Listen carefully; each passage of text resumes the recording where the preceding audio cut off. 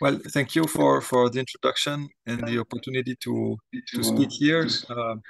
Indeed, I apologize for not being able to make it today. I really hoped till the last minute that I could get a train, but I couldn't make it. So hopefully next time. Today, in this second lecture, I'm going to speak about noise in variational algorithms and classical simulation of quantum computing.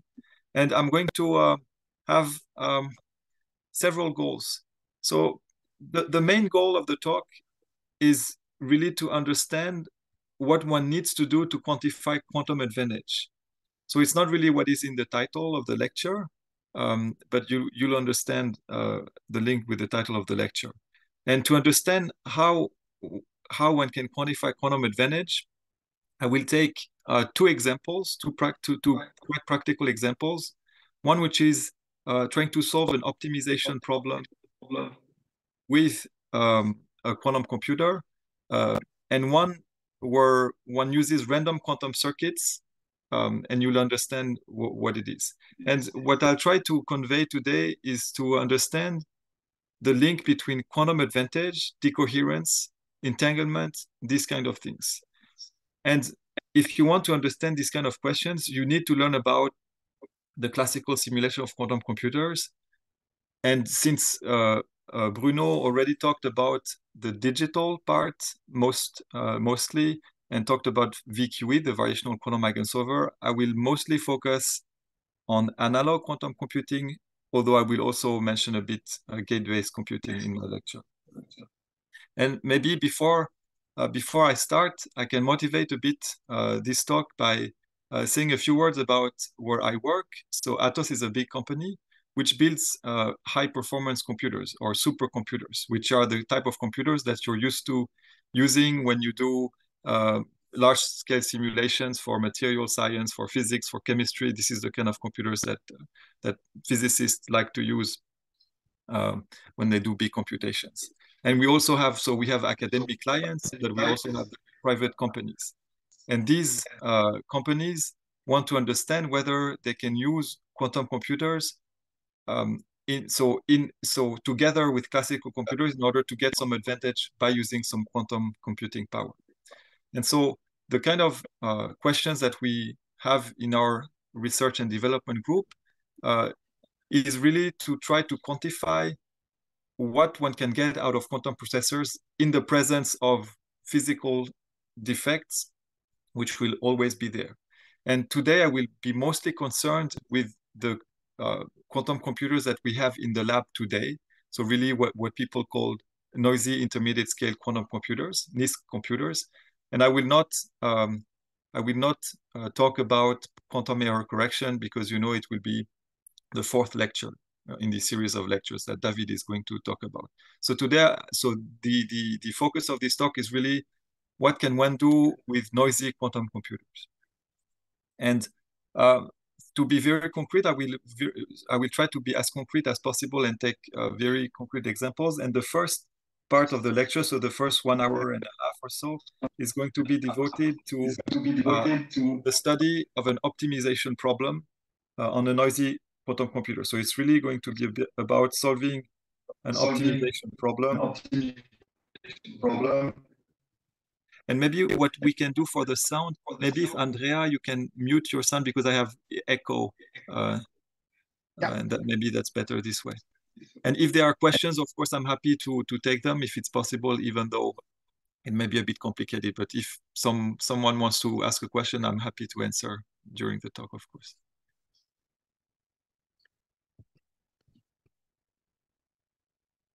So I'm going to tell you about how one can solve an optimization problem on a noisy analog quantum computer. And for this, I'm going to take an example from a very practical example where suppose I want to charge electrical vehicles, and I have several electrical vehicles to charge. And let's say I can represent by this bar here the kind of charging task. So that's one electrical vehicle that I charge. And then there's a second vehicle, for instance, that comes in at this stage here. This is another charging event that I want to do. And here I have yet another charging event that I would like to do. And then here is another charging event. So this is here, as you've probably guessed, time here. And what I want to understand in the problem that I'm going to try to solve is how many electrical vehicles can I charge with the following constraint, that I cannot charge two vehicles at a time. And so here, of course, I want to maximize this number of electrical vehicles. And you can see here probably that the vehicles that I can charge at the same time are, for instance, this one and this one, because they don't have an overlap. Whereas, for instance, here you see that there's an overlap between these two here, there's an overlap between those two here, and there's an overlap over those two here. So for instance, here the answer to my problem would be 2, because among all the charging events that I presented here, basically I can charge only 2. There's another possible solution which would be, for instance, to charge, so for instance, here in blue, this one and this one, so 2 would correspond to this as well. Or I could do, for instance, this and this. So this, in this case that I drew here, there are many solutions to the problem. And this is a very interesting problem that, for instance, EDF is working on when they're looking at charging fleets of electrical vehicles, which has become very important and fashionable now. And it turns out that I can turn this very practical problem into an abstract problem in the form of an optimization problem on a graph. And what I'm going to do is have one vertex per task. So let's label, for instance, the task. So this is A, B, C, and D. And I can, so for instance, say that here we have, so let's call this A, let's call this B, this is C, and this is D. So I'm going to draw one vertex per task, and I'm going to draw an edge between two vertices whenever there's an overlap between the tasks. So for instance, between A and B, there is a link. Between B and D, there is a link. Between C and D, there is a link, and there is a link also between B. Well, I think that's it. That's all the links there are. And A, did I forget something? No. And so now the task of finding the number of tasks that I can do in parallel, so is equivalent to finding the maximum number of vertices, the largest set of vertices with no edges between each pair of vertices. So let me take an example. For instance, here A and D share no edges, so they're a possible solution. And so here we could play the game also for B and C works, for instance. So that's a problem that I want to solve. And so to put it in more mathematical terms, this problem here is called the maximum independent set.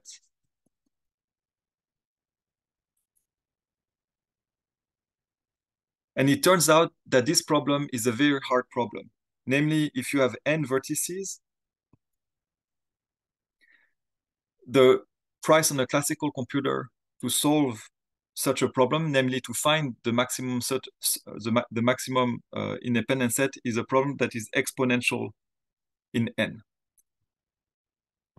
In other words, so this is one of the famous NP-complete algorithms, the NP-complete problems, and therefore it's very complicated to solve on classical computers.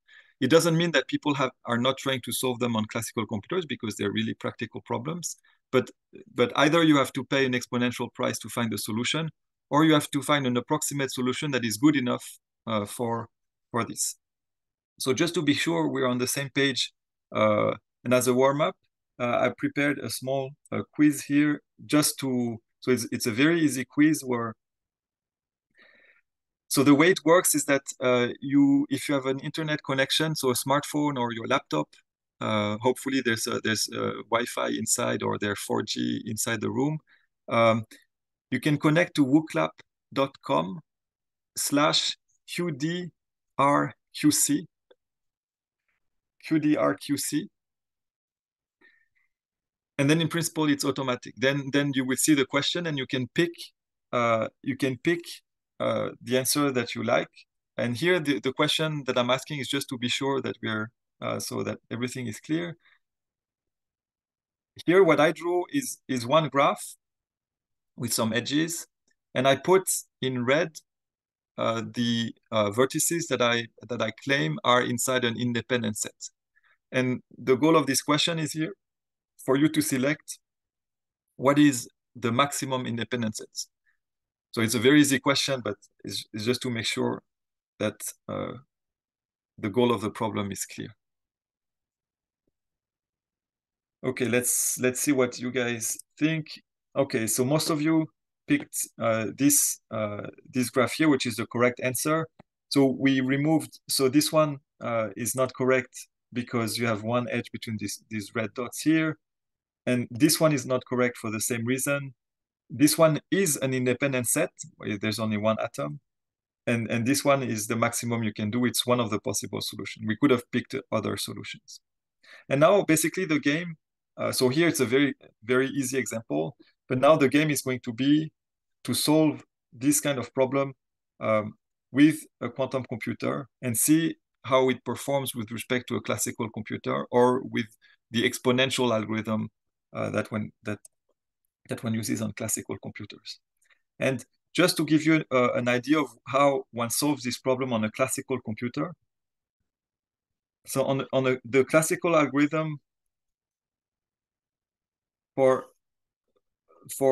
this problem, which is called a maximum independent set problem. So I'm going to, for short, I'm going to call it the MIS problem.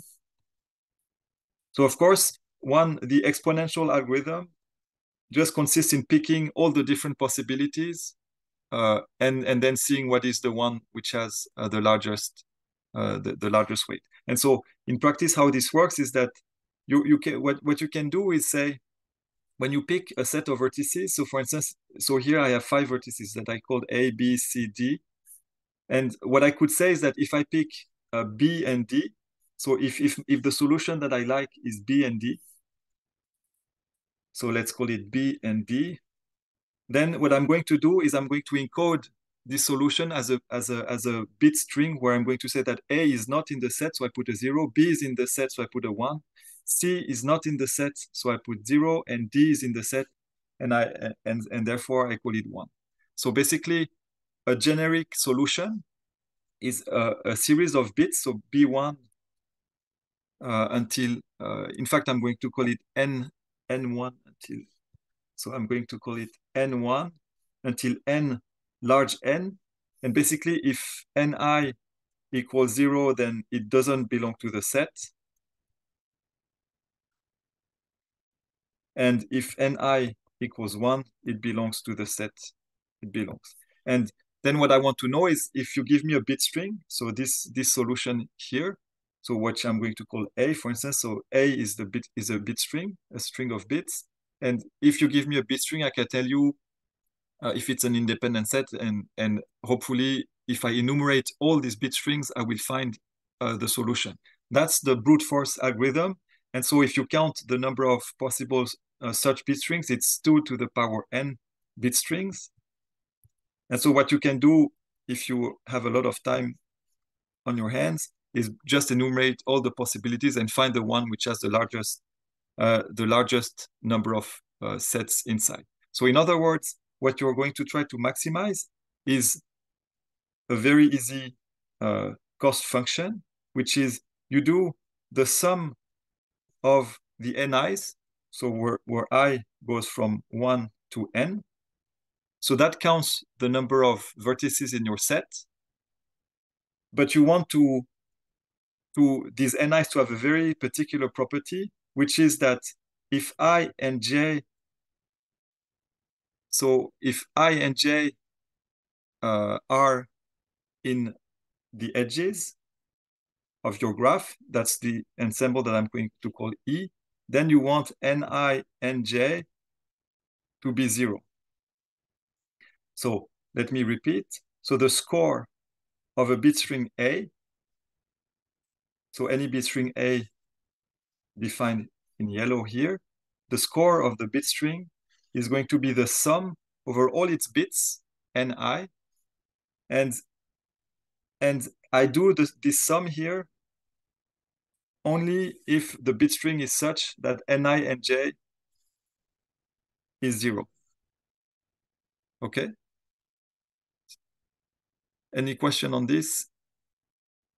Okay, so I see. So of course I cannot really see if you're happy or not, but I'll assume that you're happy. Okay, so here that's the way that I'm going to put in mathematical form. So in other words, the problem that I'm going to solve is an optimization problem where I'm going to try to maximize this cost function here. So by just summing over the bits of my bit strings. And this, of course, is an exponential algorithm. So if you reach a number of bit strings, which is of the order of a few hundreds, let's say 400, it's already a very, very difficult algorithm to do on a classical computer. So that people usually don't do this. What they do in practice when they want to solve this problem for a large number of tasks or a large number of vertices, they don't do this exponential algorithm anymore because it's too hard. Instead, what they do is what people usually call heuristics. And for instance, one heuristic that people like a lot and that you've probably heard of in classical computer is a divide and conquer heuristic. And this divide and conquer heuristics is quite simple. Is basically if I draw a graph with a lot of vertices, and let's do something simple.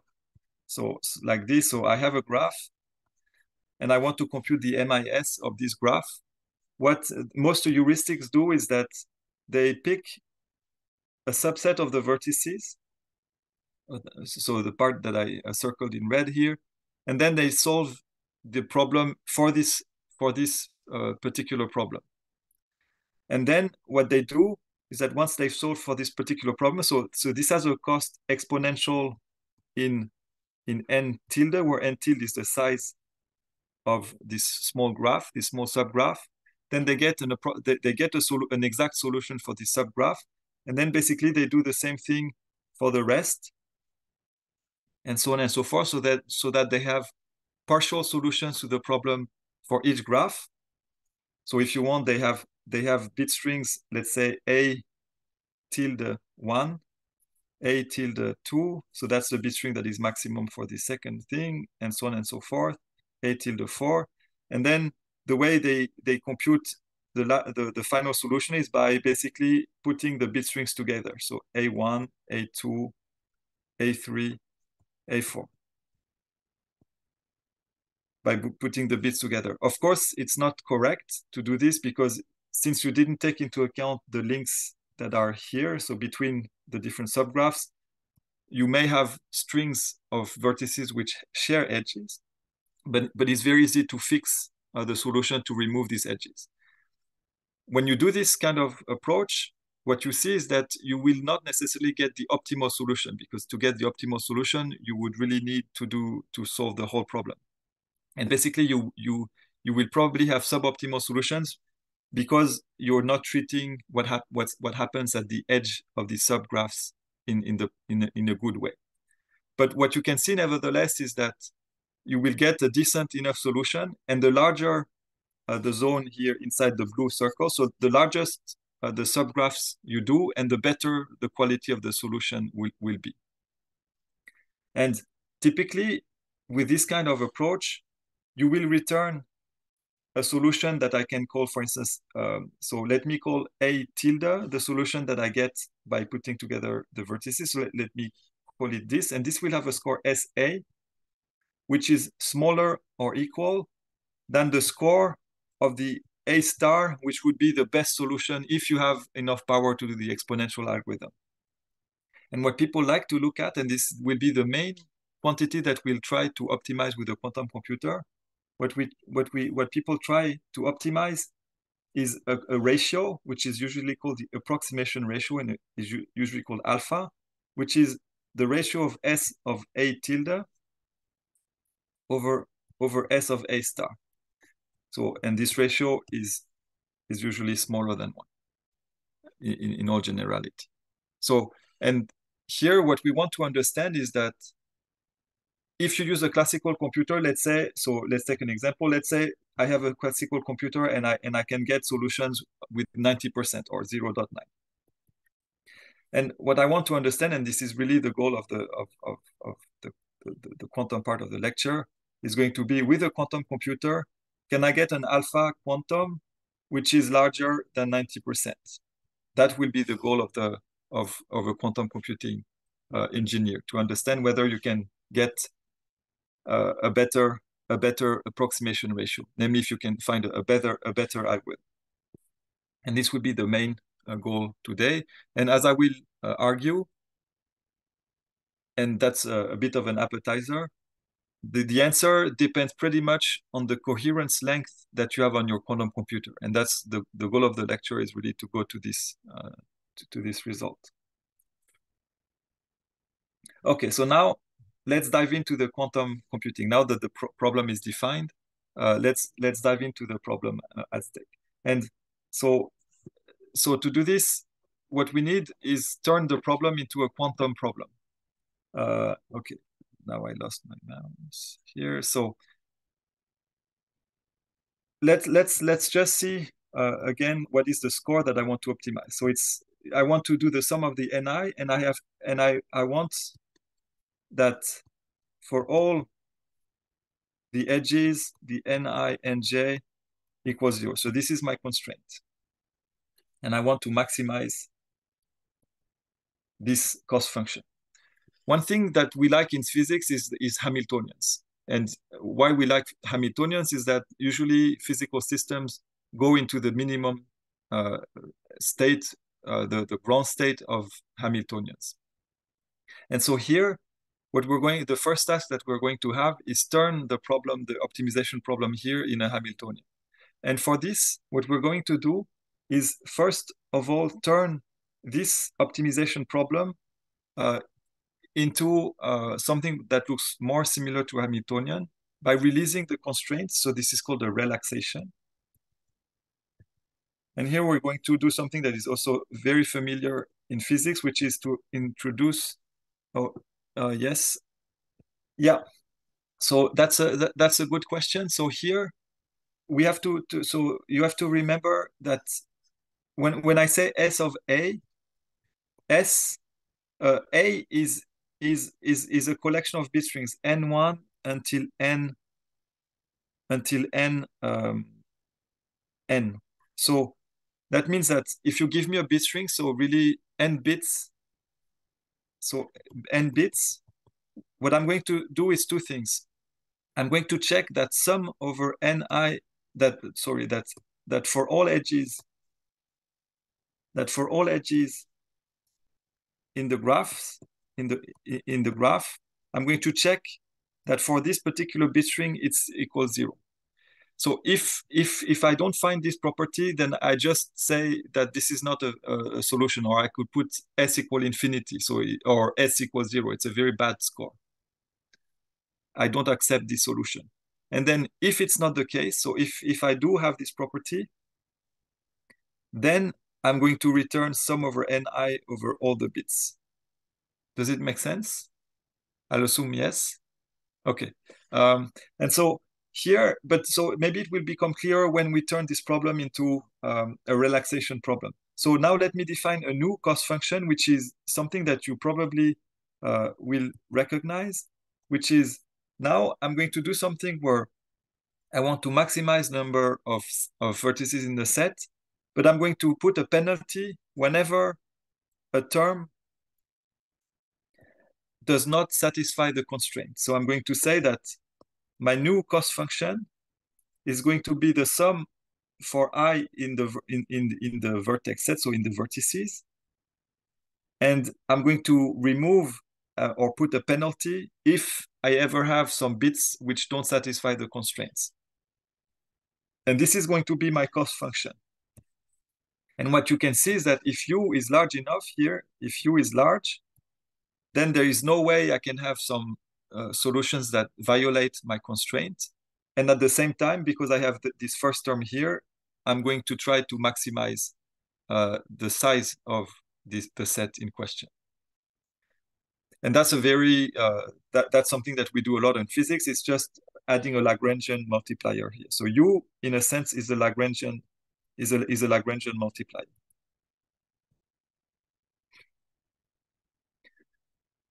And so now, once you see such a cost function, you should have a probably there's a reflex that you have, which is just how do you, when you have such a cost function, something that you would like to do probably if you want to turn it into a quantum problem is to do the following thing. You just rewrite the exact same thing and you put hats everywhere and you call this H. And since you were doing physics, we're not calling it we don't want to maximize the Hamiltonian. Usually we want to minimize it. So we're going to add a minus sign here and a plus sign here. So we're going to change the sign so that the task that we want to do to perform on a quantum computer is not to maximize the energy of the Hamiltonian, but to lower this energy. So here I did nothing. I just turned the Hamiltonian, the classical cost function, into a quantum cost function by just adding hats on the variables. Of course, now there is a bit of I need to say a bit more for you to understand really what it means to put the hats here.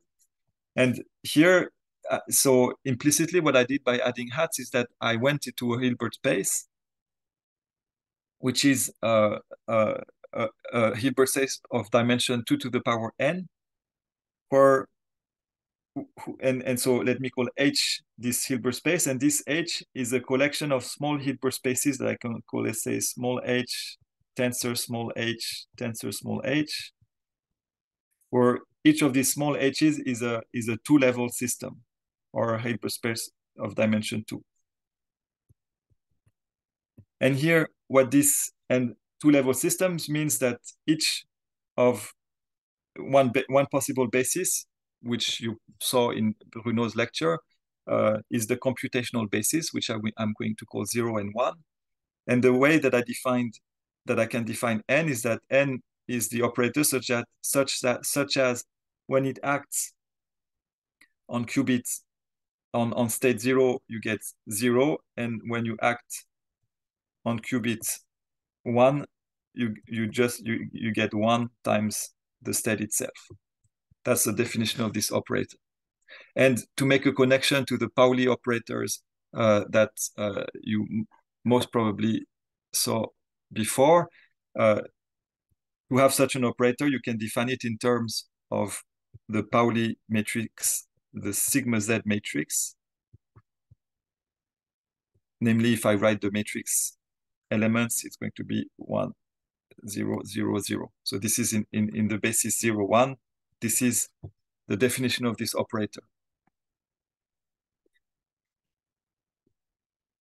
So here, this is the Hamiltonian that I want to solve. And of course, this Hamiltonian is quite special in the sense that if you look at this Hamiltonian as a matrix in the Hilbert space, in the computational basis of the Hilbert space, this matrix is a 2 to the power n times 2 to the power n matrix. And here, in this particular case, it is a diagonal matrix. And so here, during the rest of the lecture, I'm going to focus on this particular problem. But you can imagine that everything I say, or more or less everything I say, will also be correct if it's not a diagonal matrix. In other words, you could replace H by the electronic structure Hamiltonian, for instance.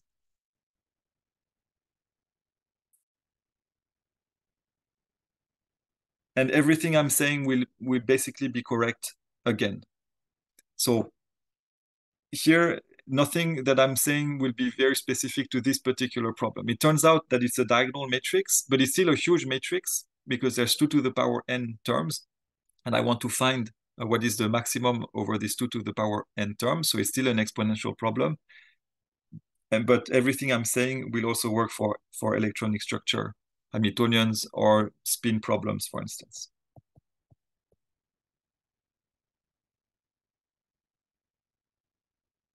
Okay, so now let's see what we can do now to solve for the ground state of this Hamiltonian. And now I'm going to introduce a method that people use a lot and that you've probably heard of, which is called annealing. And that's a quite simple method where basically what you do is that you're going to construct an artificial Hamiltonian. So let's say that this is time, and let's say this is yeah. So this is time, and or this is a parameter s. Okay, let's be precise.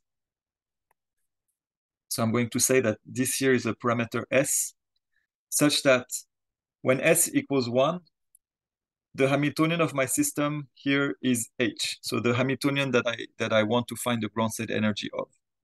And when s equals 0, then the Hamiltonian here is a Hamiltonian that I'm going to call h naught. And h naught is a Hamiltonian whose ground state is easy to prepare on my quantum computer. And also, yeah, and that's it. So that's what I want to do. And so I'm going to start from this Hamiltonian to the other. So in other words, my Hamiltonian as a function of s is going to be s of h naught, or let's say 1 minus s times h naught plus s times h. And as you can see, when s equals 0, I get h naught, and s equals 1, I get h. And what I can do is have s depend on t, so that and decide on such a function such that s of t equals 0 is 0. Sorry, oops. S of t equals 0 is 0, and s of t large equals 1. And now, why do we want to do this? So here we have to suppose that at this point here, we sit in the ground state of h naught. And remember our goal. So here, this is the energy here. And what I want to do is go from this state here, and I'm following the energy here, to the ground state here. Let's call it E star, for instance, which is the minimum cost function for my Hamiltonian. And if I can also draw other energies. So for instance, E1 here could be this, and there could be another energy here. So this is the spectrum of my Hamiltonian. And at any given time here, what I draw is the spectrum of the Hamiltonian, the current Hamiltonian. And there is an important theorem that tells us that so here I'm going to be a bit more precise. I'm going to T large, I'm going to call T final. And the important theorem, which is called the adiabatic theorem,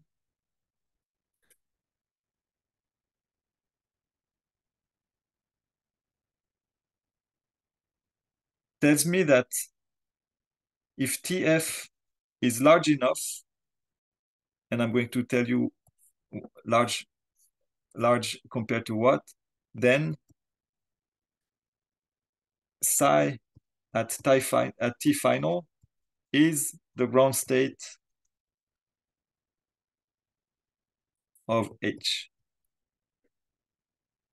So that's a very important property, that if I go slow, so if I go slowly enough, then the final state of my Hamiltonian is going to be the ground state of H, which means that I can read the state here, and the state here is going to be a series of bits, 0, 0, 1, 0, 0, 1, 1, for instance.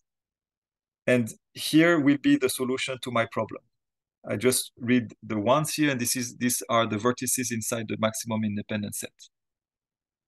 And why am I guaranteed that my final state is just one bit string, so one of the computational basis sets. This is because my Hamiltonian is diagonal. So if it's diagonal, I know that one of the solutions is one of the basis sets, diagonal Hamiltonian. Of course, the answer will be a bit different if H is not diagonal. So if you have a chemistry problem, in which case you will have a superposition of these elements. But in that case, you're not interested in one particular bit string. You're interested in the entangled state. So, and now let's come to what is the parameter that is important to compare the final time with. Well, basically, what you have to look at is the gap between the first excited state and the ground state, which you can call gamma. And it turns out that if you go over time, there is one point where this delta is minimum. And what you want is you want TF to be larger than some constant over delta mean squared. So in other words, if you have a problem where suppose you were to know what is the spectrum, you could compute what is the minimum gap over the evolution, the adiabatic evolution. And what you need to choose is a final time which is large enough with respect compared to 1 over this gap squared. Okay. Now there's one point that I didn't address yet is what is this H naught?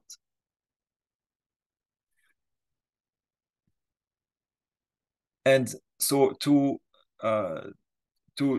there, what I told you is that I should choose an H naught whose ground state I already know and which is easy to prepare. One example that people like to use a lot is taking H naught as sum over I of sigma x I. So I from 1 to n. And as you probably know, the ground state of this Hamiltonian is the state that people sometimes call plus, plus, plus, where the plus state is defined as 0 plus 1 over square root 2. And that's a state, that's a Hamiltonian that people like to use a lot to start their computation. And yeah, that's it. So that's a Hamiltonian that people like to take a lot when they do Hamiltonians, but you could choose something else.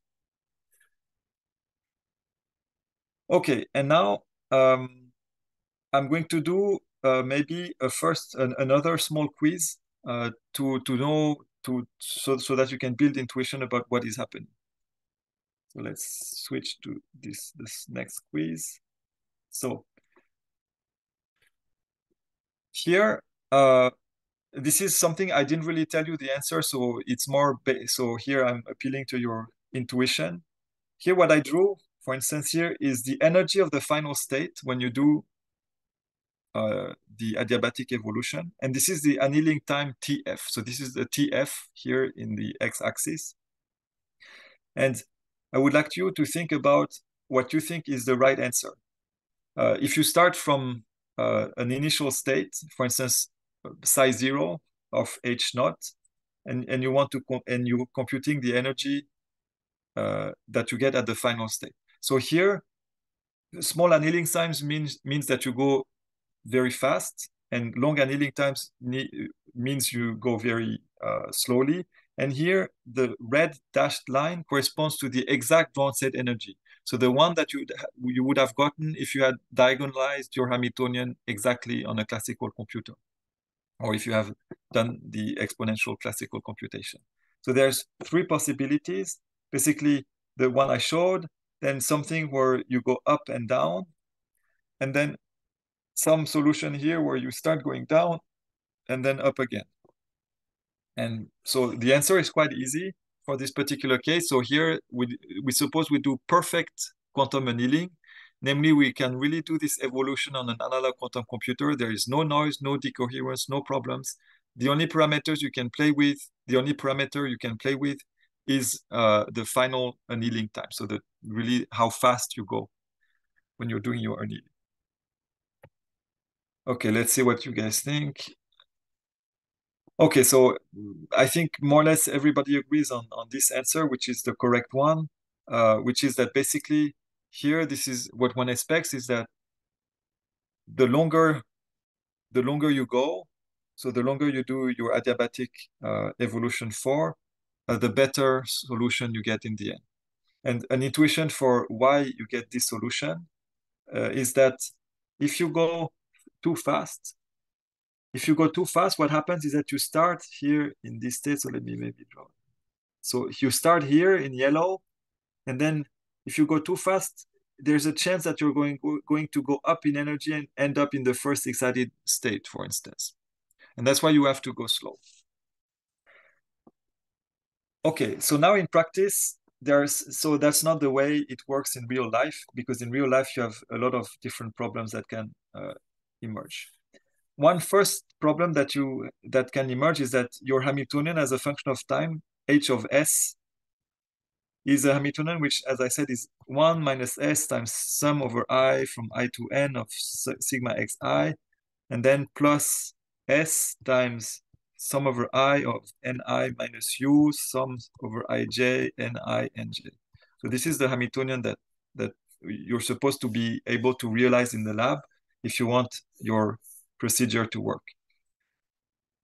It turns out that building such a Hamiltonian in the lab is not that easy. There is one platform that can realize a Hamiltonian which is quite similar to this Hamiltonian, which is called the Rydberg. So Rydberg platform, Rydberg type of quantum computer. And here is the Hamiltonian that Rydberg platform realizes. So it's a h which depends on t. And basically what you can do on these machines is omega t over 2 times sigma I of sigma x1. Then you can control also a term which is very similar to the second term of the target Hamiltonian.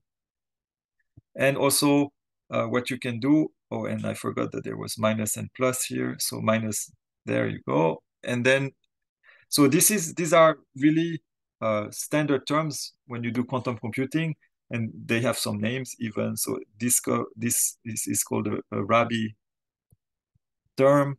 This here is called a detuning term. So it's something that should be very familiar to people doing atomic physics. And then there's a term here which basically has to do with the interaction between the Rydberg atoms, which is this term here, where you have an interaction between atoms, which scales as 1 over the distance to the power 6 between the atoms. And there you might have recognized van der Waals type of interactions. And now if we squint at these two Hamiltonians, we can check that there are some differences and some analogies. So basically on the analogy side, we can see that the Rabi term are basically very similar if you can control omega t as you want. The detuning term here is also quite similar. The main difference here comes from the fact that you have a different term here, because here basically you cannot really decide on what is the interaction, in the sense that here the interaction that you have in your real physical problem is an interaction which is not just among neighbors in the graph, but it depends on the distance and between two atoms, so that the interaction is not exactly the same. And this is a source of imperfection, in the sense that if you use Rydberg platforms to do your annealing procedure, probably the ground state that you will get for your Rydberg Hamiltonian will not be the one, the exact one that you expected if you were to use the Hamiltonian that you like, namely this Hamiltonian here. So that's a source of error that people have to deal with when they use this kind of platform to solve this problem. So that's one thing, but it wouldn't really be a problem if we didn't have more problems which have to come from decoherence. Nevertheless, before I go into this, I'm going to talk a little bit about a variational approach to solve this problem in a, let's say, imperfect way, but still you can get better results than annealing. And this method is called the variational quantum simulation.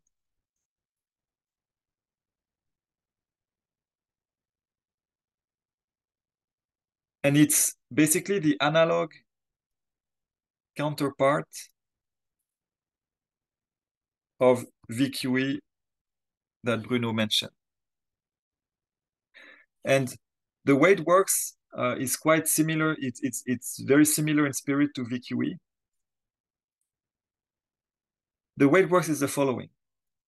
The Hamiltonian whose ground state energy you're really interested in is this Hamiltonian here that I'm going to call the target Hamiltonian. So this is going to be H target. And my goal is going to be to find the ground state energy of this Hamiltonian. The Hamiltonian which you can really control in the lab is this Hamiltonian here, the Hamiltonian, for instance, of the Rydberg platform or any other Hamiltonian that you can engineer in the lab. And this is the one that people have called H resource. And this H resource depends on parameters that you can tweak at will in order to find the ground state of H targets. So in other words, here I'm going to call theta here the parameters of this Hamiltonian. So here theta in our particular case can be delta of t. It could be omega of t, sorry, delta of t. It could also be the atom positions, for instance. And these are degrees of freedom that you can adjust in a clever way in order to find a ground state whose energy is close to the ground state energy of the target energy. Or let me say things a bit differently. Once you've chosen some theta or some omega t, delta t, or ri, and you do your time evolution, at the end you're going to get a final state psi that depends on theta. And once you have gotten this state, you can measure the energy psi theta on H target. And I'm going to call this energy E theta, and that's a notation you probably have seen in VQE. And now what you're going to do is you're going to do an iterative procedure where you pick a given theta. You do your time evolution with the resource Hamiltonian to get psi theta. You measure the target energy on the quantum computer. And with the energy that you get, you're going to choose a new theta in order to minimize the energy in an iterative fashion. So you see it's very similar to VQE. The only difference is that here, to get your wave function, your final wave function, you're not going to do an evolution in the form of a gate-based evolution. So it's not a quantum circuit. It's just you're changing the parameters of your Hamiltonian over time. And for instance, if you do annealing, you could view annealing as a kind of variational procedure where the parameter that you play with is the annealing time. But here it's a very trivial problem because you know that the longer this annealing time, the better the solution. So you know that you should take t annealing time to infinity to get the optimal solution. But if you go to this VQS formalism, then you're free basically to choose something maybe shorter than annealing to reach the same, to reach a better solution. And now the reason why you want to do this is because of decoherence, which I'm going to go into in a moment. But now, before we go really into the math of decoherence, I want maybe to ask you a question about what you think is going to happen if you add some noise to the system. And here we're going to look at the energy that you get at the end of this annealing procedure in the presence of decoherence. So I'm going to ask the same question as before here.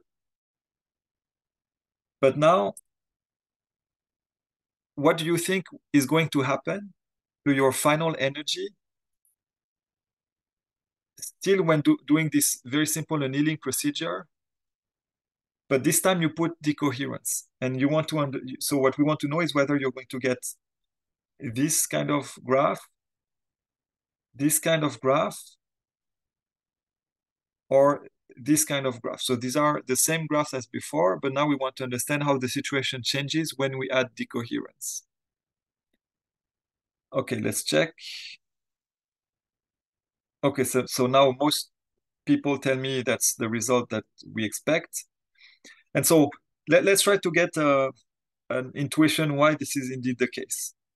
So what is happening is that if you do very short annealing and you slowly increase the annealing time, then your results are going to get better because of the adiabatic theorem. You need to go slow enough to get better results. Now, if you have a very long annealing time, then noise in your quantum computer is going to have a larger influence. In other words, the longer you wait, the more errors you will collect during your time evolution. So you're going to have results which get worse and worse with time. And worse here means higher energy. And that means that there's a sweet spot here where which is the optimal annealing time. And this is a sweet spot that you want to find uh, if you're doing annealing in the presence of decoherence.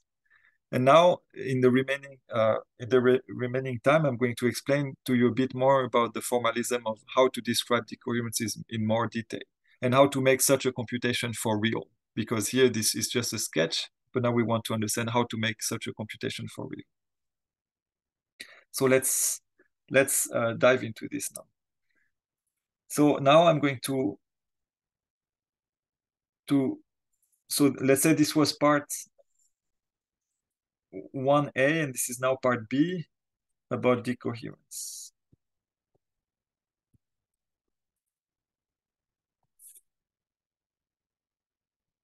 And for this, I'm going to recall a bit what is happening, really starting from the very beginning. If I want to know the time evolution of a wave function, there's one equation that you all know, which is the Schrödinger equation, which is given by basically, which is this equation here. Now, and the H resource is the one that I mentioned. So for instance, the Rydberg-Hamiltonian. One question. Oh, yes, go ahead. Yeah, well, yes.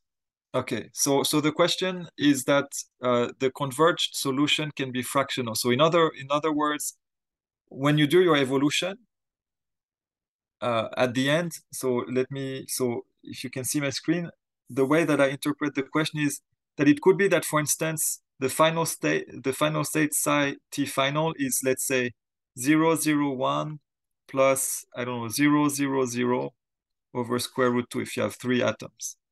In which case, this is a fractional occupation. In particular, the last bit here has fractional occupation 0, 0.5, right? Is it what you have in mind? Yes. Well, this can happen. And in this case, this just means that these two solutions are equivalent. And if you draw your histogram, so if you draw the histogram of all the bit strings, so 0, 0, 0, 0, 0, 1, 0, 1, 0, and so on and so forth. So there are 8 bit strings. Then you would see a histogram like this, and then all the rest is 0.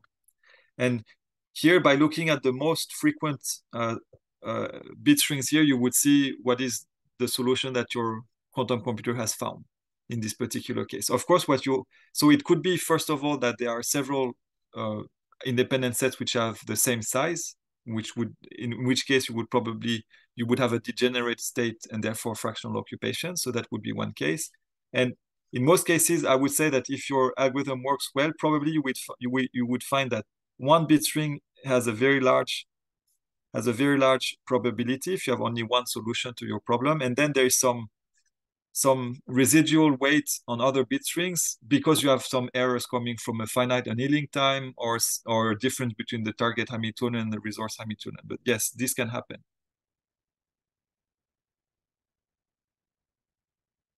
Do I know? I don't know. I don't know because I want to maximize it.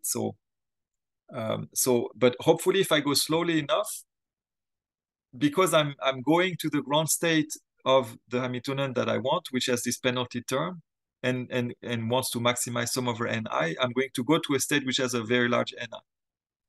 And that's the magic of the annealing. But I don't know it in advance. Okay, yeah, you're welcome.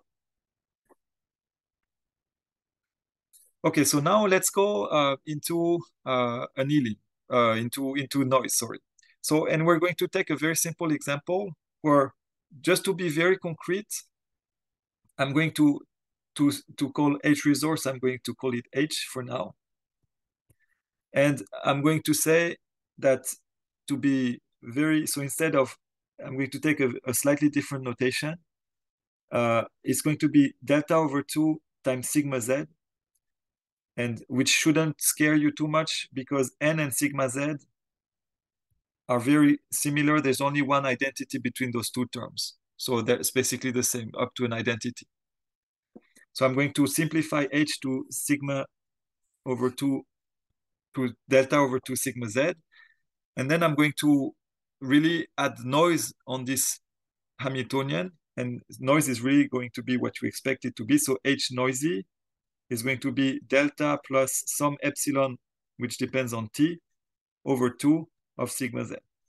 And this epsilon of t is really something that is noise. So this is a random field which oscillates over time. And decoherence is not much more than just that. And so if you now want to integrate this equation starting from a state, let's say you start from psi t equals 0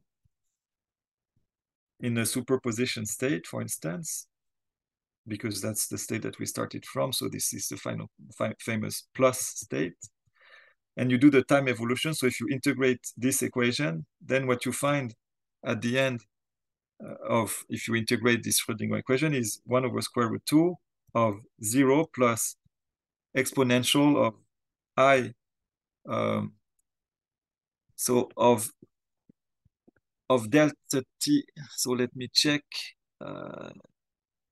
So here what you get is, yes, so delta t h bar, t, so delta t over h bar, and I forgot the minus sign here, minus the integral from 0 to t of epsilon t dt I over h bar, if I made no mistake, times 1. So this is the kind of result that you get. And what I can say is that I could rewrite this term here as exponential of minus I phi, which depends on t. And here, the important thing to notice once you've done this is that phi of t is now delta times t. And so let's forget the h bars here. I'm going to put the h bars here. Delta times t, then plus an integral of, okay, here I should put a t bar here to make it correct, of epsilon of t bar dt bar. So what you can see here is that if you had no noise, so if epsilon were 0, this term here would be gone. And in other words, in the absence of noise, what would have happened is that you would have just delta t, so there would be a dephasing that comes to your system. But so this would be, let's say, a normal dephasing happening to your system. But now, if you add some noise, you see that if you do the integral over your noise, and I really remind you that this noise is a stochastic field. If you do the integral over your noise, you're going to have an additional dephasing to your wave function. So in other words, what this kind of noise does is that it dephases your wave function in a way that you don't really want. And I can try to do a picture, so a different picture in the Bloch sphere. So let me try to do this now, if I find the right thing here. So you probably saw already sometimes this kind of graph here where here this is the Bloch sphere, and this is 0, this is 1. And so my initial state on the Bloch sphere was this state here, which I call plus. And usually if you just let the system evolve with time, what is going to happen is that you're going to rotate around the Bloch sphere. So on the equator, so you're going to rotate here. But now what we can do is stay in the frame, the rotating frame at this delta rotation. So if we stay in the rotating field at delta, then what you can see is that if you had no dephasing noise, so not this epsilon were zero, you wouldn't move in this frame. Now with noise, what happens is that you have a small dephasing here that is this integral over epsilon between times 0 and t. So that's one first thing to notice, is that what noise does in this particular case is that you're going to get a dephasing in the wave function, and this dephasing is something you do not really want. Now there's a second important thing, is that if you redo the same experiment a second time, then the noise is going to be different the second time around. So in other words, the first time maybe your noise looks like this, but the second time your noise looks like this. The important thing is that, so this noise is statistically the same for the first or the second realization. Or in other words, if you look at the average of the noise, so for instance, epsilon t is something that doesn't depend on t, it's fixed. It doesn't depend on the realization. And also, if you look at the correlations, they're also something that is deterministic. For instance, this is deterministic. But one realization, one sample of the noise is different. So if you redo the experiment, the final wave function is going to be different.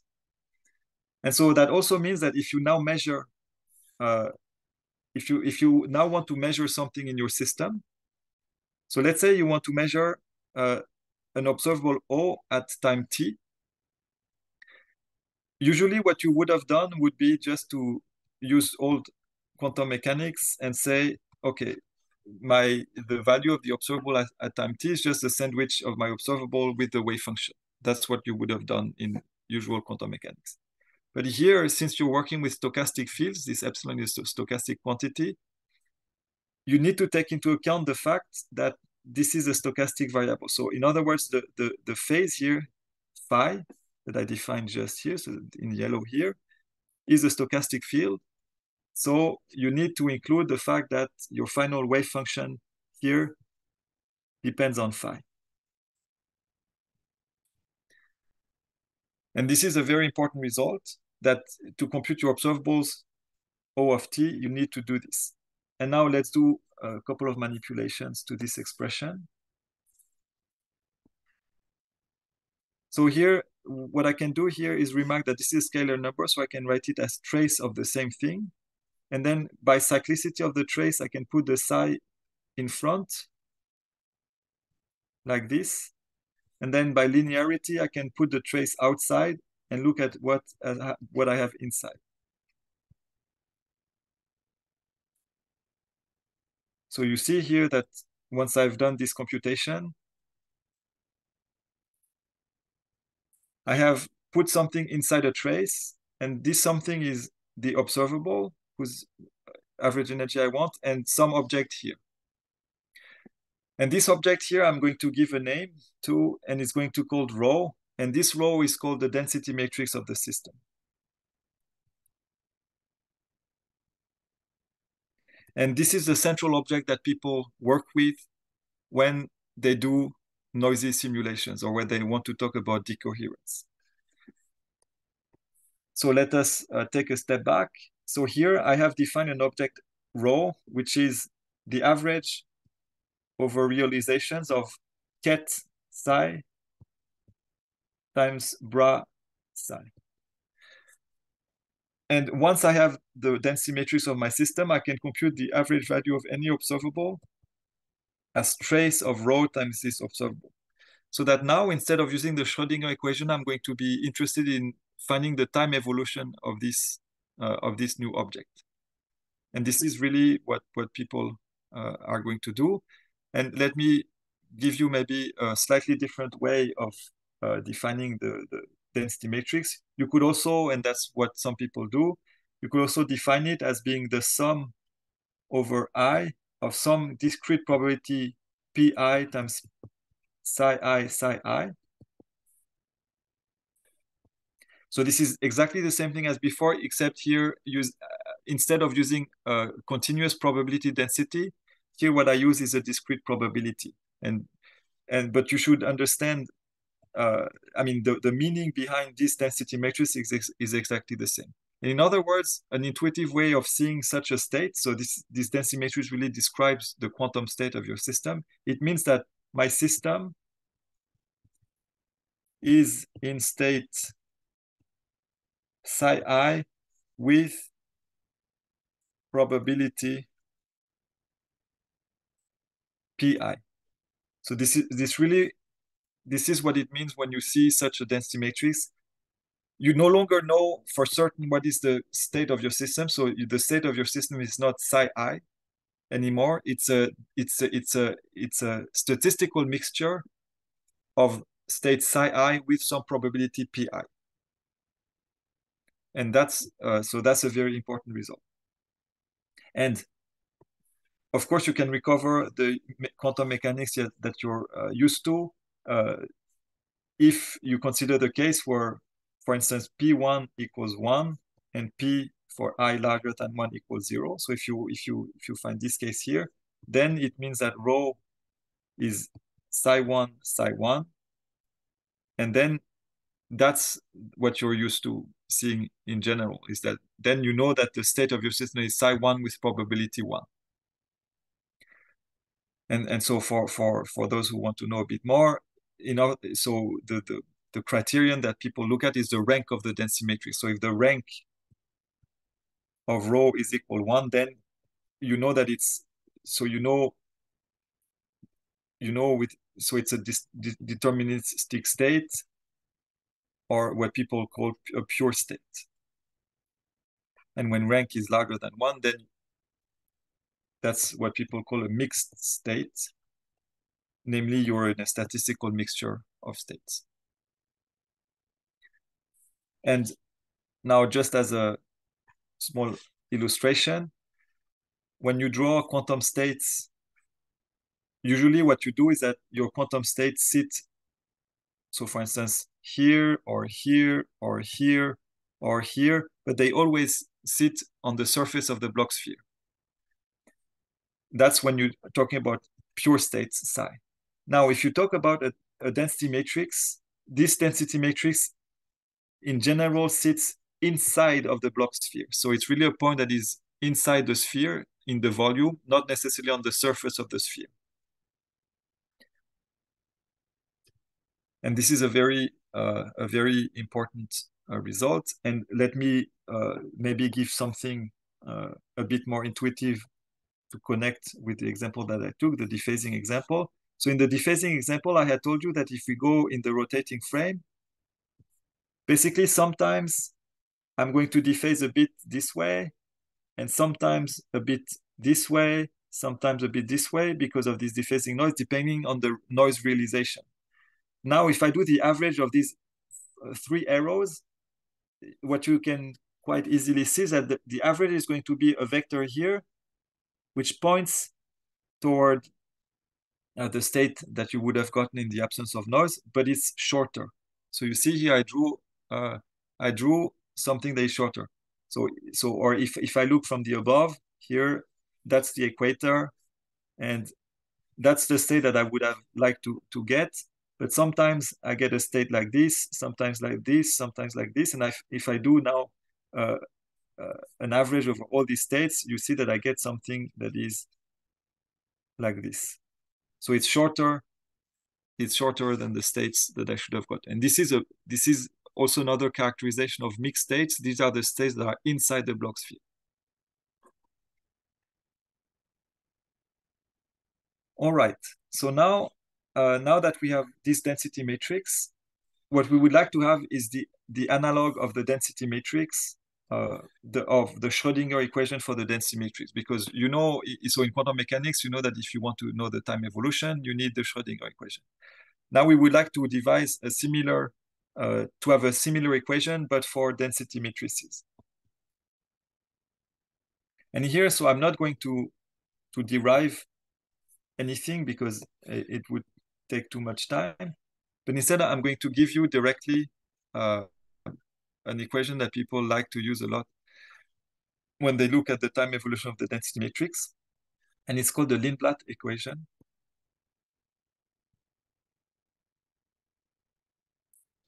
And this Lindblad equation is the following. So it's given as h bar d tau dt, d rho dt, commutator of h of t with rho, minus I over 2, sum over I of anti-commutator of Li, Li dagger Li rho, minus 2 Li rho Li.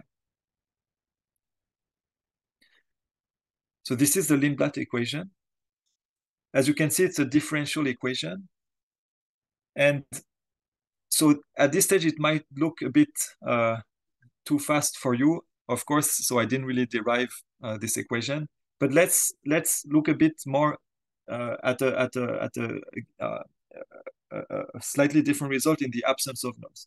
So let's suppose I don't have noise, and so that means that rho is psi tau, so psi t, and I want to know what is the time evolution of rho.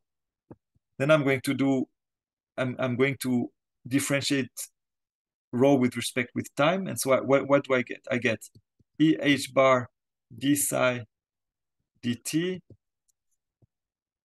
times psi plus psi t times ih bar d psi dt. So I do just differentiate the product. And then here I can use the fact that I recognize Schrödinger, h psi. And here I also recognize Schrödinger again, except that now I have, so that I need to be careful that I get minus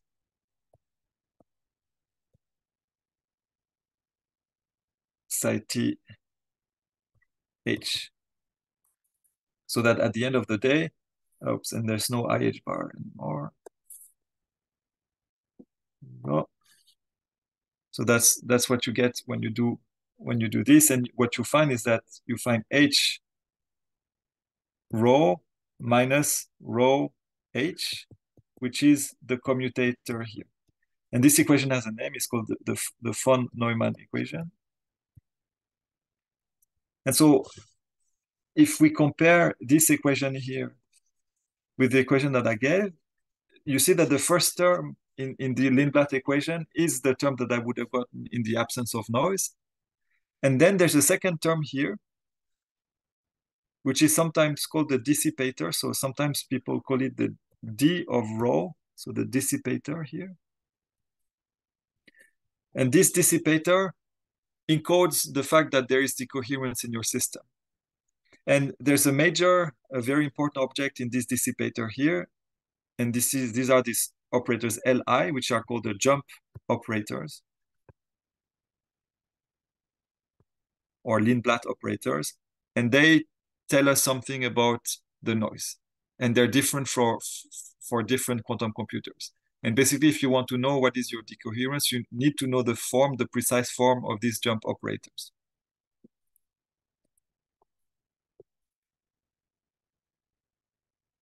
And of course, if Li equals 0, then you go back to the noiseless case.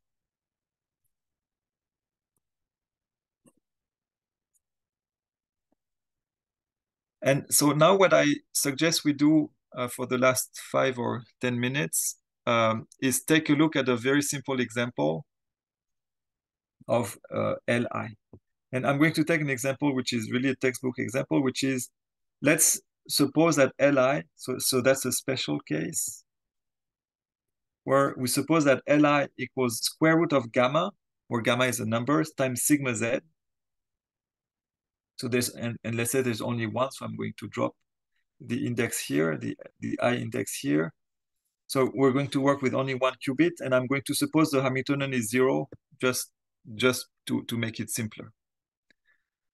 Then what happens is that your Lindblad equation becomes IH0 dt, and if you do the math, let's do it quickly. So you have L dagger L rho anti-commutator minus 2 L L like this. So here, if you do sigma z times sigma z, this is identity, and you collect in front the coefficient gamma. And so if you do this carefully, what you should find is minus I gamma, and then rho minus sigma z, rho sigma z. And so let's do this for a given form of rho equals A, B, B star, C. So now what we wrote is D of A, B, B star, C dt. And this is basically, now if we do it carefully, so I'm going to remove the IH bar, left and right. So the only thing that remains is minus gamma.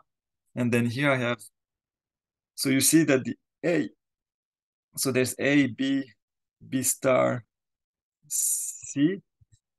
And if I do the product of the sigma Z matrix left and right, what I end up with is basically A minus B star, and then C.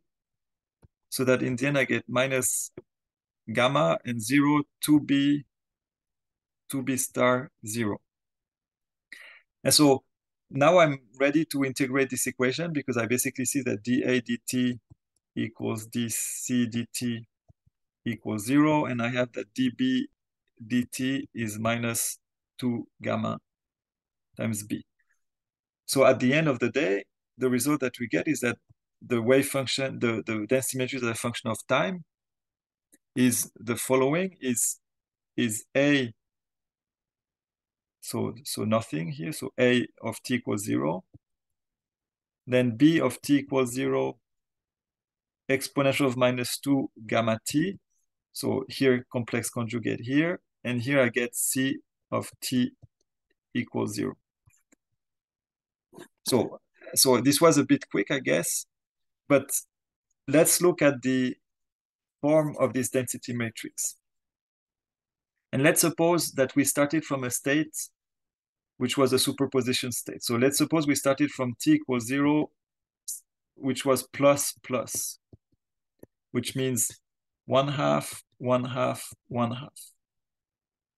Then what happens is that as a function of time, I get 1/2, then exponential of minus 2 gamma t over 2, exponential of minus 2 gamma t over 2, and 1/2. So that at t equals infinity, what I get is a state 1/2, 1/2. Okay, let's take a bit of time now to see this result. So I started from a state with this density matrix, and I got to a state with this density matrix. And here I could write it in a slightly different way. This is 1/2, 0, 0, plus 1/2, 1, 1. And that's where I'm going to, so I'm going to end on this for this first part of the lecture. What I did, what this dephasing noise did, and this was, as you could see, it was a very simple example, is that I started from the state 0 plus 1 over square root 2, which is a state where you say that the state of the system is 0 and 1 at the same time. And what decoherence did is that I started from this state, which is a superposition state, and I ended up in a state which is a state where I'm 0 with 50% probability, or I'm 1 with 50% probability. So here, what dephasing noise did was really to go from a quantum state, which is 0 and 1, to a classical state, which is 0 or 1. So that's something that you probably heard a lot of times before. This is the famous Schrödinger cat picture, where you go from dead and alive, which is the quantum state, to something which is dead or alive, which is a classical state, which we're used to in the macroscopic world. And this Lindblad equation is really the equation that contains this kind of physics. And this is really the key tool that people use to study and simulate decoherence in quantum computers. So I think I'm going to stop here for this first part, and maybe show one result. So really, if you solve this equation on a numeric, on a classical computer, on a big HPC computer, and you look at the results, I'm going just to show you the kind of plots that you can get when you do the real computations, so not just on the blackboard. That's the kind of graph that you get. So here I plot already the kind of plot that I showed you in the previous questions, multiple choice questions. So that's the energy as a function of the annealing time.